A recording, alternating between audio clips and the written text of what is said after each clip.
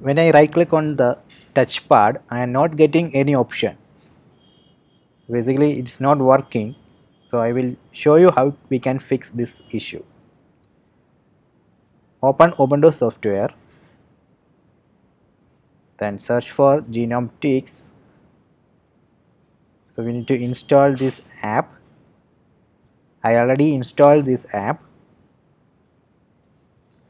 so let me close this window, then click on activities, then search for Genomtic, then open it, then select keyboard and mouse. If you scroll down, you can see by default it has selected fingers. So when you select fingers, click the touchpad with the 2 fingers for right click and 3 fingers for the middle click. So that is why it's not working. So we need to select the area option. So select it. So click the button right of the touchpad for right click and the button middle for middle click. So this is the option we want. So select it, then